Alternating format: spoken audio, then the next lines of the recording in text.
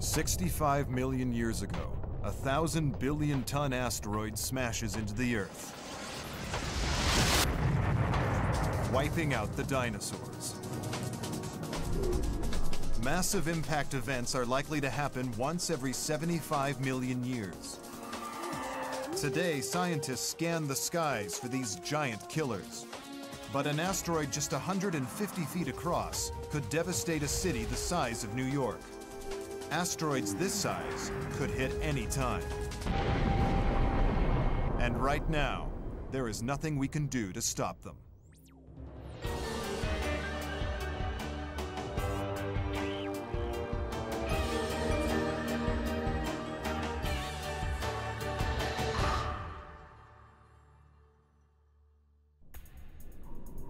It's a nightmare scenario. 1,000 billion tons of rock on a collision course with Earth, hurtling towards it at over 50,000 miles per hour. It hits with the force of 300 million nuclear weapons. Enough energy to wipe out every human being on the planet.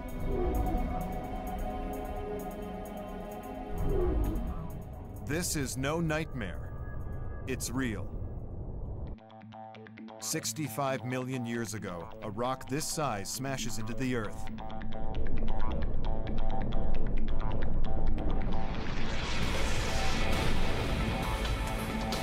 And wipes dinosaurs from the face of the planet.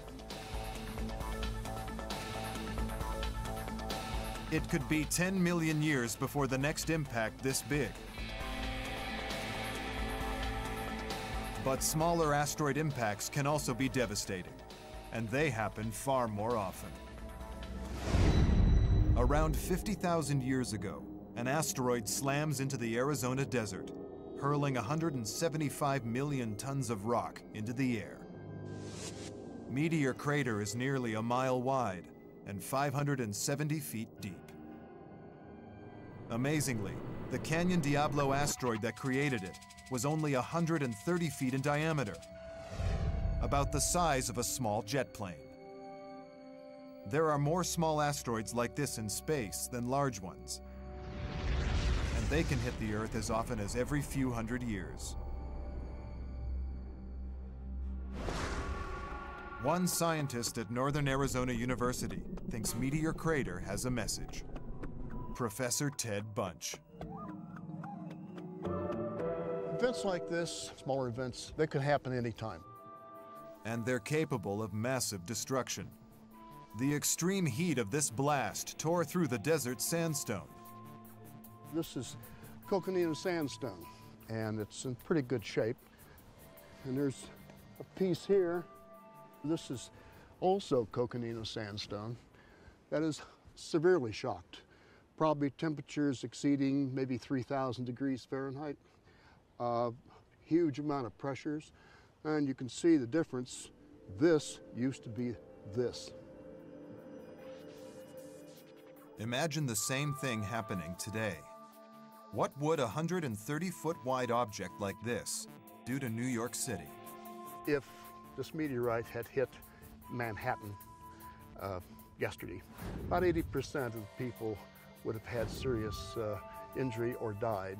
All the boroughs of New York would have been affected, either by the heat, the shock wave, the seismic activity, crumbling of buildings, and collapse. Everything within a 5-mile radius would be obliterated.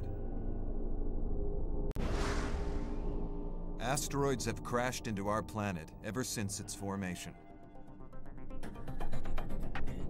The key to their destructive powers lies in their mass and the speed of impact. As an asteroid hurtles towards Earth, it builds up huge amounts of kinetic energy, much like this speeding car. The faster the car goes, the greater the kinetic energy, even though the car's mass stays the same. When the speeding car hits a brick wall, it doesn't inertly stop. All the kinetic energy is converted into an explosive force.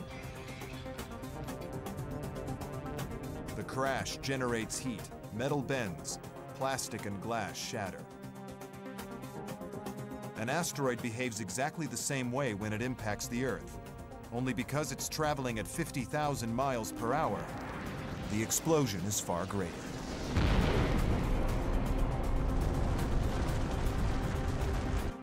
Here in Arizona, evidence of the impact stretches 6 miles from the crater's edge. Pulverized rock particles called impactites shot across the landscape at deadly speeds. We have impactites, all these little dark guys. Those are melt rocks. There's literally tens of thousands of them right in this particular area. These were ejected as far as 3 to 5 miles under very high velocities, 2 or 3 times the speed of a rifle bullet. But if you were an animal in this area and you had thousands of these particles coming at you, you'd be toast. Impactites are a major clue to an asteroid strike and can reveal previously unknown impacts. Fossil hunters in Alaska uncover fragments of tusk from woolly mammoths. They are peppered with buckshot-like particles and date back 34,000 years to a time when the number of large mammals in the region inexplicably dropped. Have fossil hunters uncovered evidence of an undocumented asteroid impact? Dr. Richard Firestone searches for evidence. We analyzed several of the particles from various tusks, and they had the unique signatures of meteorites. They were rich in iron and nickel, which is a critical component of most meteorites. This is strong evidence that these woolly mammoths died from an asteroid impact. The force of blast was devastating. We did an experiment with a shotgun to see what would happen if you shot a mammoth tusk, and they simply bounce off the outside. Nowhere near enough energy for that. A shotgun fires at 600 miles an hour. Asteroid fragments travel over 30,000 times faster. In order for the impact particles to penetrate the tusks as they did, they'd have to have been moving at tens of miles per second. Firestone's mammoth died in an asteroid impact 34,000 years ago. The impactites embedded in the mammoth tusks prove that previously unknown asteroids have struck the Earth. And new evidence reveals that they didn't just kill mammoths. Humans died too.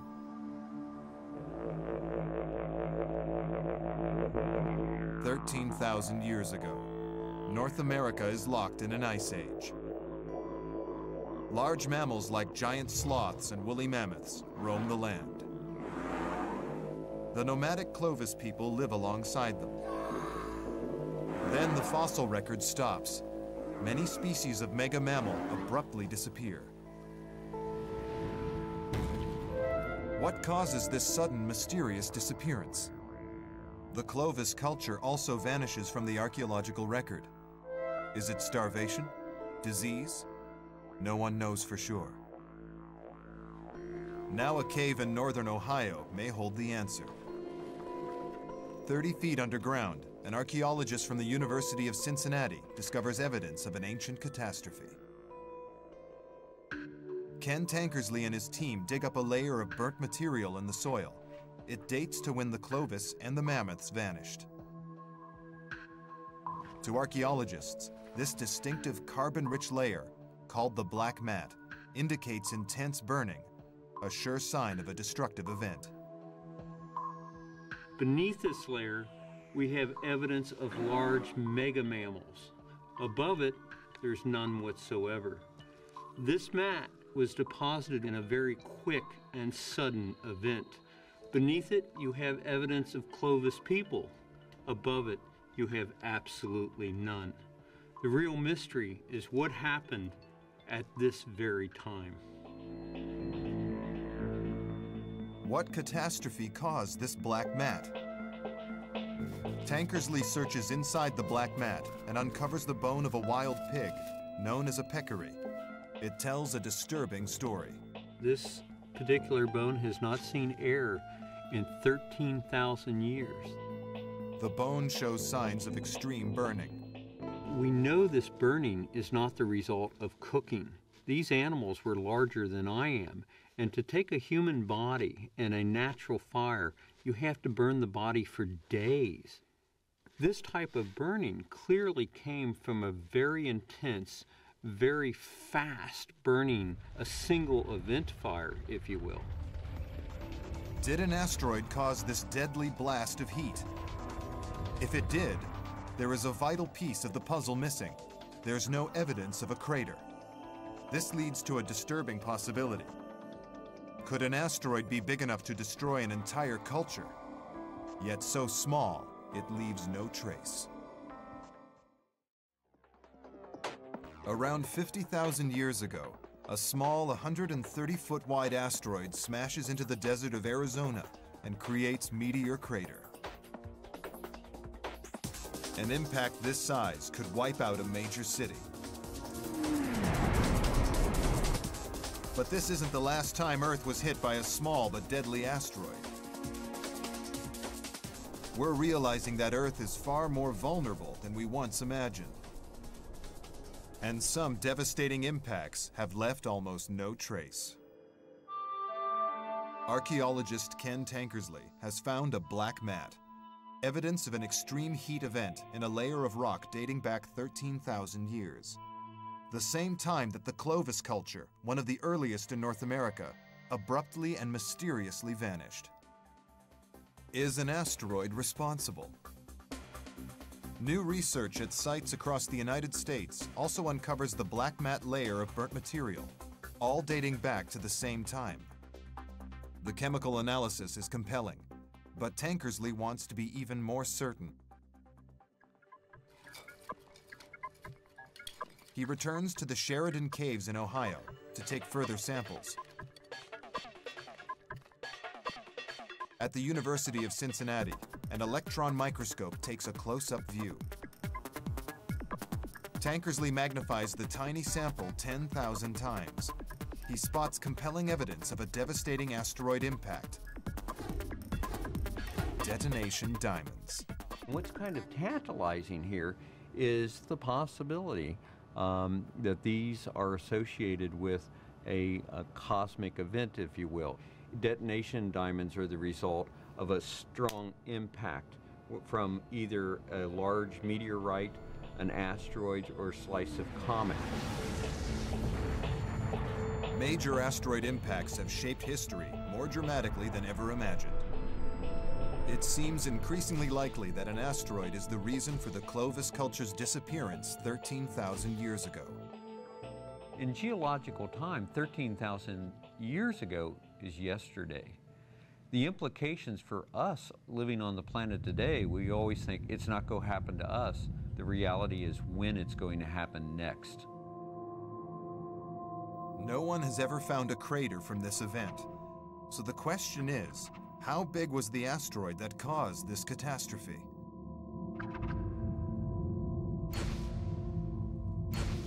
Asteroids are mostly composed of rock and metal, debris left over from the formation of the solar system 4.5 billion years ago.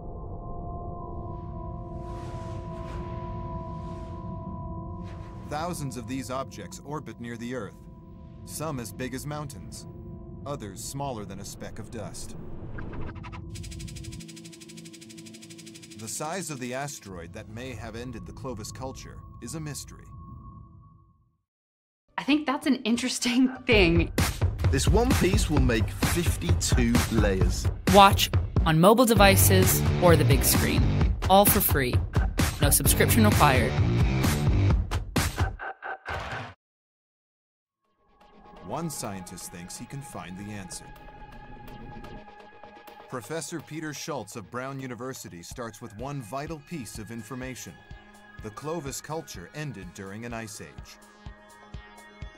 13,000 years ago, North America is partially covered in a layer of ice up to a mile thick, the Laurentide Glacier.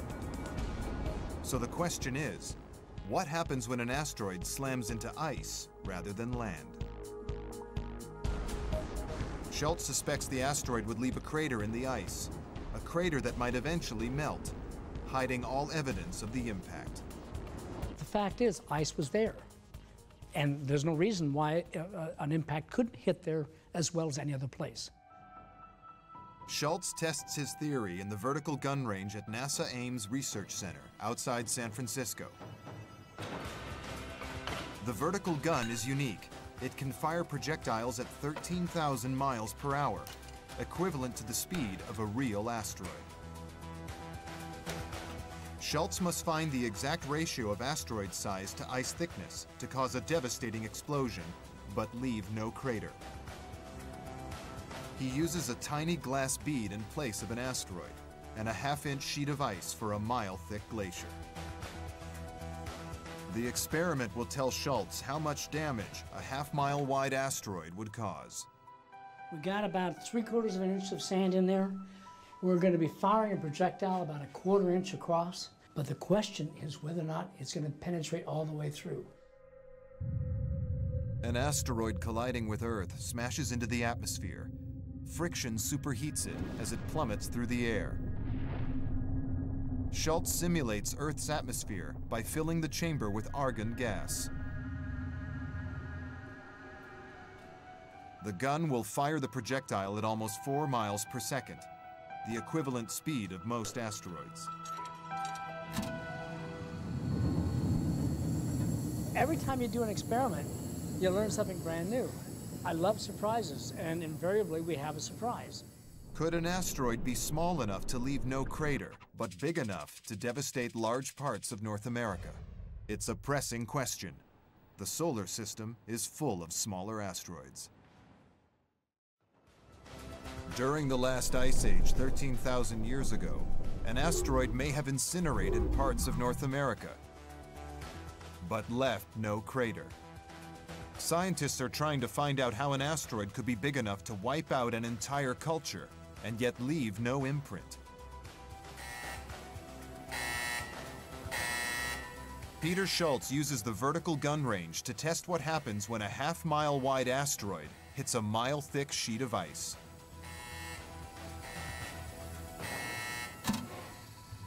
Oh! Pow! Oh my gosh! That's gotta hurt. Did you see that? Look at that stuff. Man, that hurt.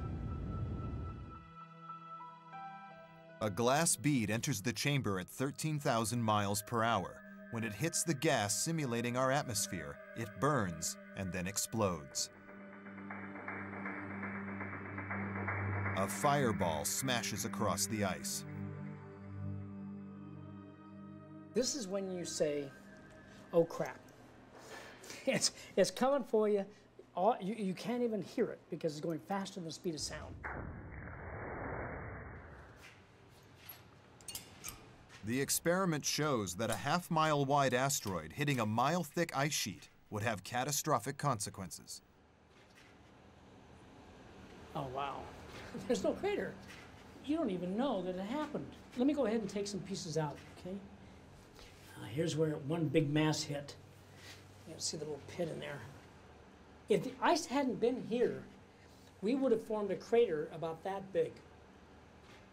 The ice acted like a flak jacket.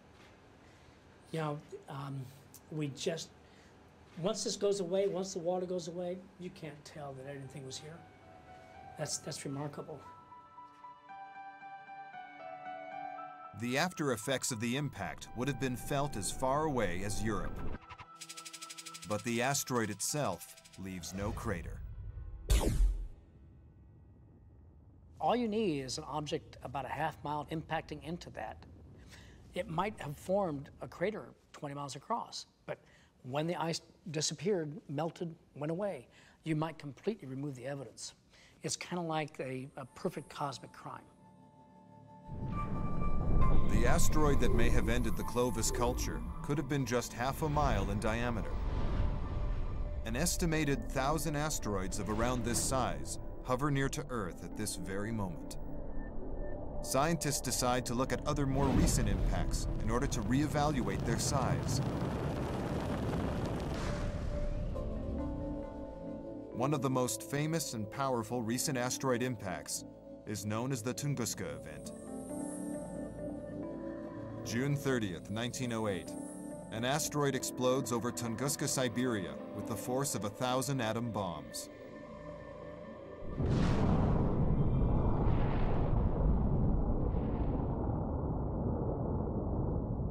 Tunguska is so remote that it takes 19 years for scientists to mount an expedition to examine it. The team brings survey equipment to record the devastation. The blast tore 60 million trees out of the ground. 800 square miles of Siberia, an area 1.5 times the size of Oklahoma City, are flattened and scorched. There is no crater. The asteroid exploded before it hit the ground. The size of the asteroid remains a mystery for almost 20 years. Then in the 1950s and 60s, impact specialists attempt to simulate the strike using data from nuclear tests. Some scientists estimate the Tunguska asteroid was up to 600 feet across. That estimate has been reduced to around 200 feet. In 2007, Dr. Mark Boslow reanalyzes the data using a supercomputer. He thinks the asteroid is much smaller. Most of us had been thinking that it was an asteroid, came streaking in, it got down to about 5 miles above the surface and exploded with an energy of between 10 and 20 megatons. So we knew roughly what the wind speeds and what the thermal effects would be on the ground for an explosion at that height and that magnitude. And what was observed at Tunguska was consistent with that. But this theory assumes a nuclear weapon and an asteroid impact in the same way. A nuclear weapon explodes from a single static point. But an asteroid is different. It's moving fast. So when it explodes, the energy it releases keeps moving, causing even more destruction. When it explodes, it vaporizes, it begins to expand. It's very much like a nuclear explosion, except it's got a lot of mass and it just keeps on moving. So the explosion over Tunguska spread out across the landscape.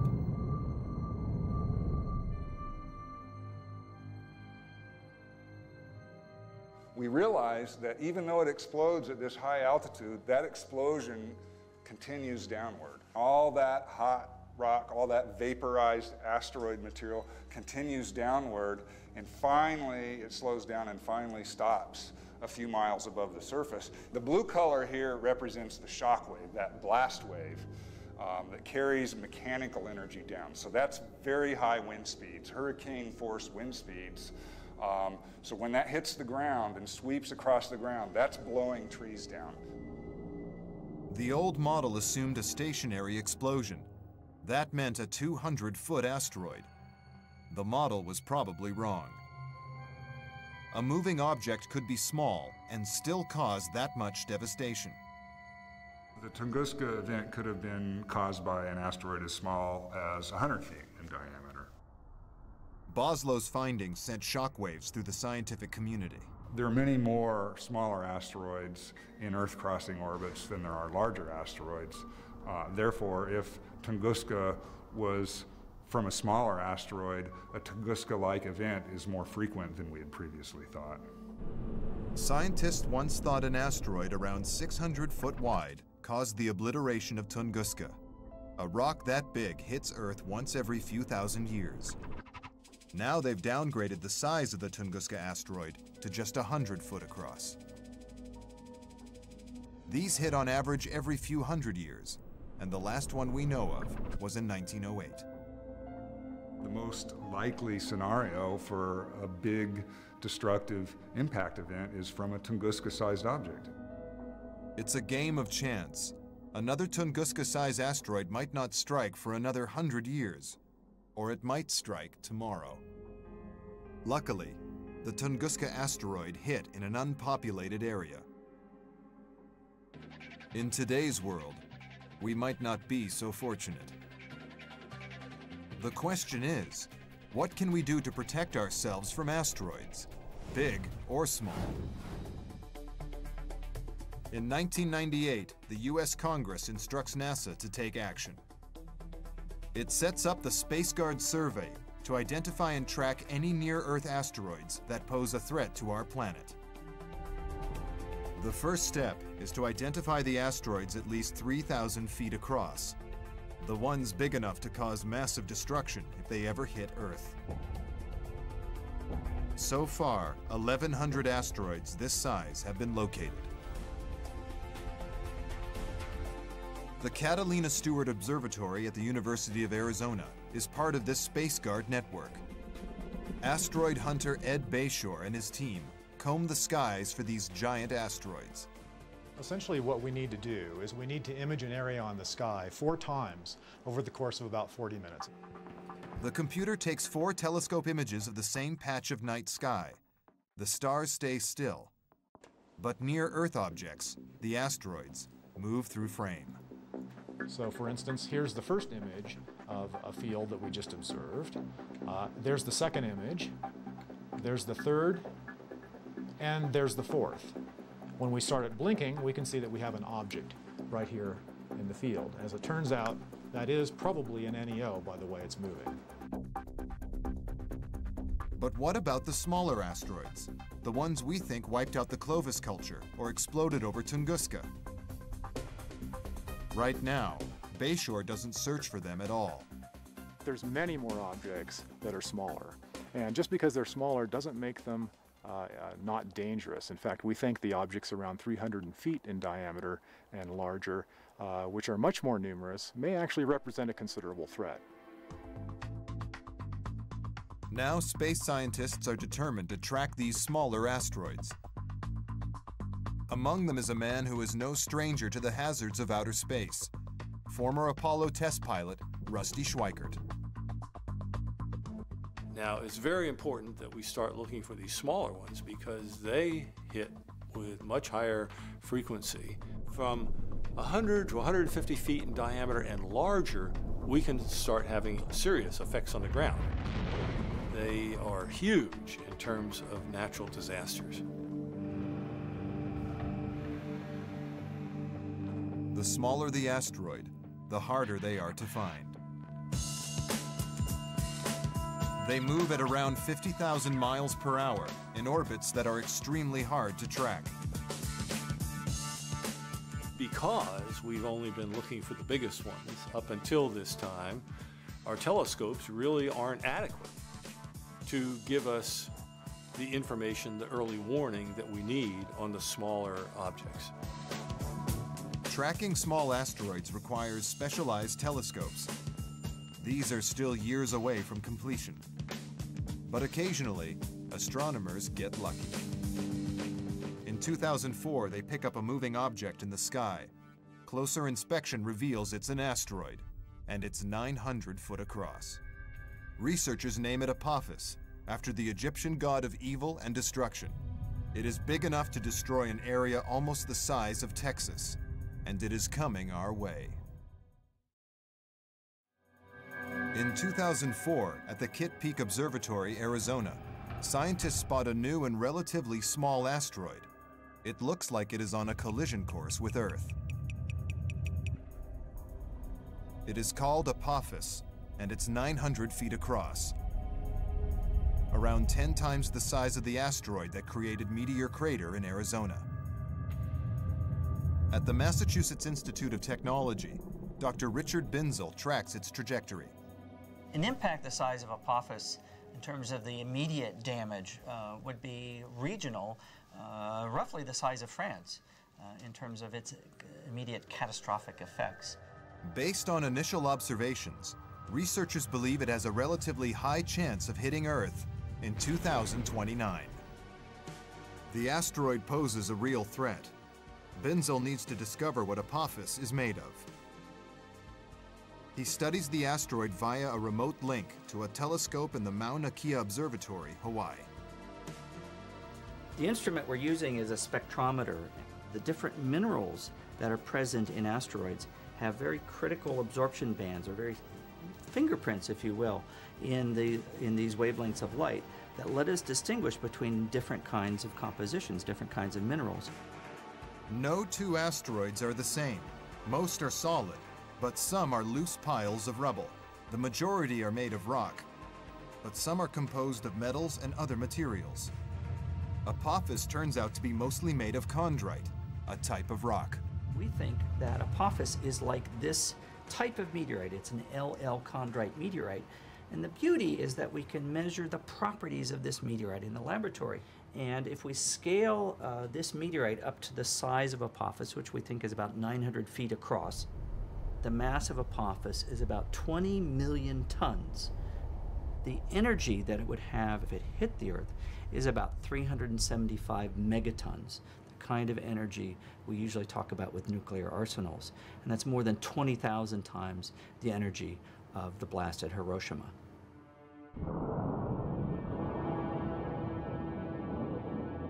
With the asteroid's speed and orbit mapped, researchers can predict its trajectory more accurately. New data suggests that the 900-foot asteroid is headed this way in 2029. It will miss Earth by just 18,000 miles. A near miss in astronomical terms. But if Apophis had been on a collision course, what could we have done? The most obvious solution is a nuclear bomb. The theory is that a blast could shatter it into pieces. But this approach is risky. The blast fragments could continue on a collision course with Earth. And to make matters worse, they are now radioactive.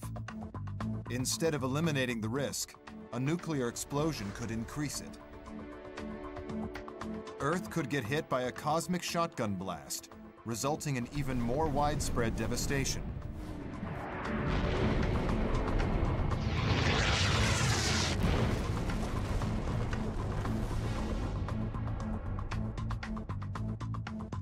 One scientist alarmed by this scenario is Dr. Massimiliano Vasile of the University of Glasgow in Scotland.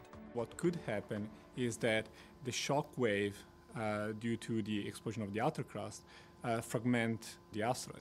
So it might be that basically we have not just one asteroid on the collision course with the Earth, but we have 2 or 3 asteroids. Scientists are racing to find a better solution. They have suggested attaching rocket engines to push the asteroid off course, or even solar sails to pull it into a different orbit. These are possibilities, but they sound like the stuff of science fiction. Researchers are putting their weight behind a more feasible solution: knock the asteroid off its collision course. The project's codename, Don Quixote. At the heart of the team is space mission analyst Chris Saunders from Kinetic Labs, England. We are simply going to try and hit the asteroid and deflect it out of the way. The theory is that a powerful strike delivered by a probe could knock the asteroid off its course, like a game of cosmic pool. Don Quixote is a 2-stage spacecraft made up of the impactor and the orbiter. The ion engine powers the orbiter to its target. Solar panels create an electric field which ionizes an ultralight fuel load of xenon gas, ejecting ions from the engine to thrust the craft towards the asteroid at up to 200,000 miles per hour.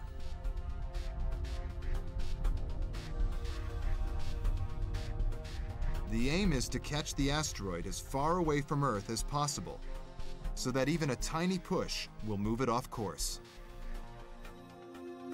The observer locks into orbit around the asteroid and guides the impactor to an inch-accurate surgical strike.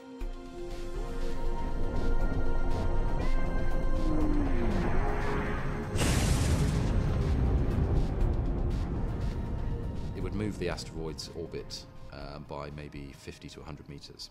That would be enough for the asteroid to safely drift past the Earth. If astronomers locate an incoming asteroid early enough, Don Quixote might be able to deflect it. But it's untested technology, with a huge margin of error. Most scientists agree a backup plan is essential. To defend Earth from an asteroid strike, scientists have an ingenious and radical approach. Use an intense ray of light to vaporize part of the asteroid's surface, creating a jet of gas that will move it off course. It's a good theory, but right now the only place Massimiliano Vasile can test it is in the lab. He uses the Industrial Laser Lab at Glasgow University to gauge how much light energy it takes to move an asteroid.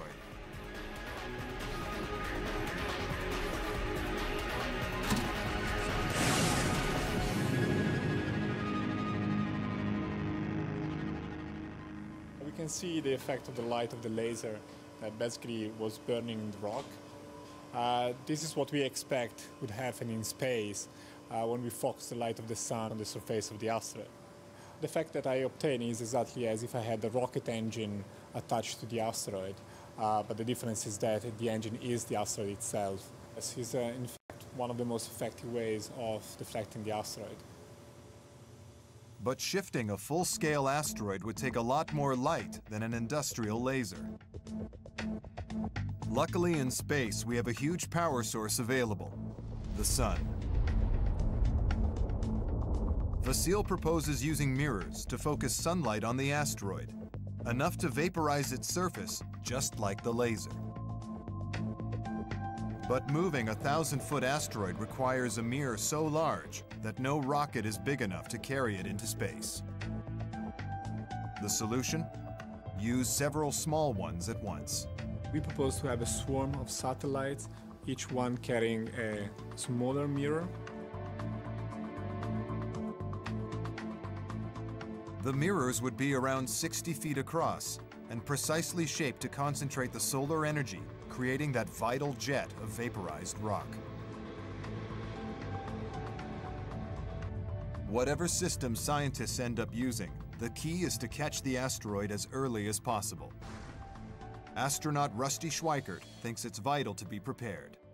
Even you and I driving our car, you and I typically have one chance in 10,000 that we're going to have an accident tomorrow if we're driving tomorrow. And because of that, we buy insurance. We're driving around the solar system on our planet totally uninsured. Why?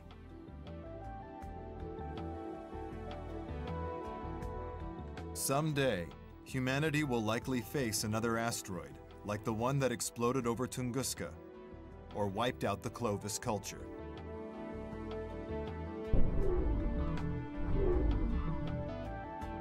An asteroid just 150 feet across could kill tens of thousands of people, and we still don't know enough about them.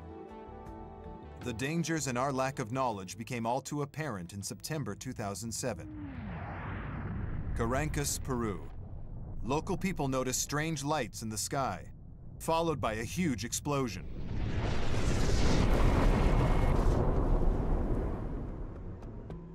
Villagers stumble on a 50-foot wide crater in the highlands. Locals claim it is caused by an asteroid, but not all scientists are convinced. Impact specialist Peter Schultz thinks it's a hoax. My immediate reaction was, are you kidding me? This has really happened? It can't really be something that actually got through the atmosphere. This is science fiction. And the first pictures that came out, it looked like a B movie with this crater where Superman was going to walk out. Schultz is disturbed by the size of the crater. It's tiny. An asteroid that small should never have made it through the Earth's atmosphere. It should have burnt up on entry. September 2007, a fireball blazes through the skies of the Peruvian highlands. It crashes to Earth near the village of Carancas in southern Peru, leaving a crater 50 feet in diameter. Eyewitnesses are mystified. At first, they think they're under attack. We looked up at the sky and saw a smoky trail. First we thought it was a military plane. Then we saw that the object was approaching the ground, heading south. The workers said to me, "I think that plane is out of control." We were really scared. Even animals were running away due to the loud noise.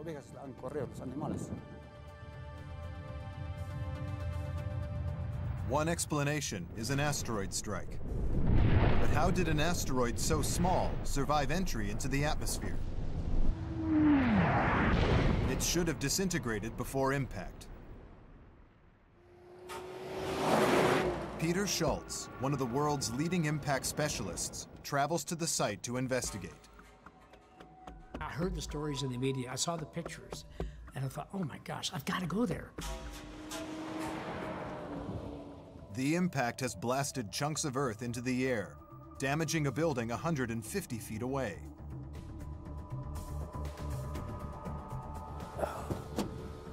Wow. Oh, jeez. Oh. Oh, my gosh. Wow. Whatever caused this crater was powerful enough to blast 100 tons of soil across the landscape.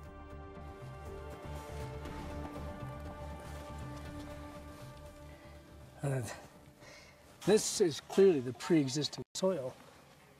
And everything was just simply turned upside down over this. This has all the hallmarks of an asteroid crater, but Schultz is skeptical. He needs to find a fragment to prove it. He exploits a common characteristic of this kind of asteroid, its magnetism. The metallic fragment and the shape of the crater convinced Schultz that this was an asteroid strike. But how big was this asteroid? Eyewitnesses tell Schultz the angle of impact. Now if he can discover the speed, he should be able to discover the size.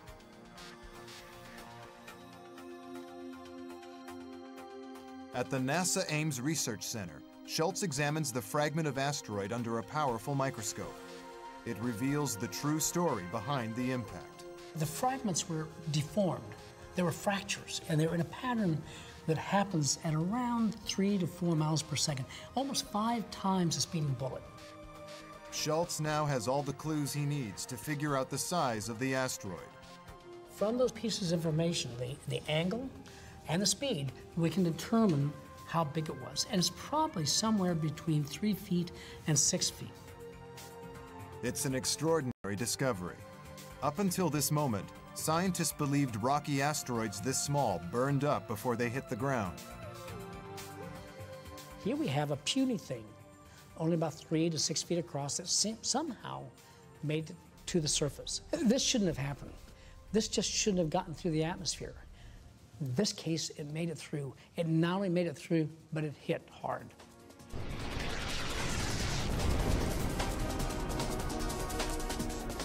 How it got through exactly is still a mystery, but the fact that it did is alarming.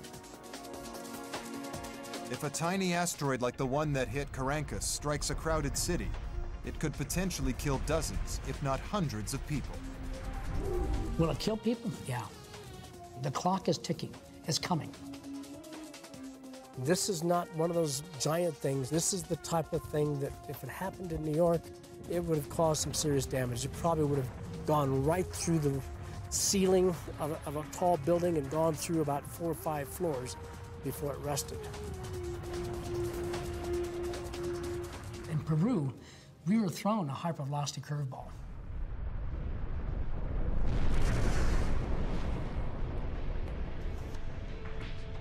Rusty Schweikert believes that now is the time to take the threat from smaller asteroids seriously. A hurricane, we can't prevent. A flood, we can maybe do some things to prevent. We can certainly mitigate against these things.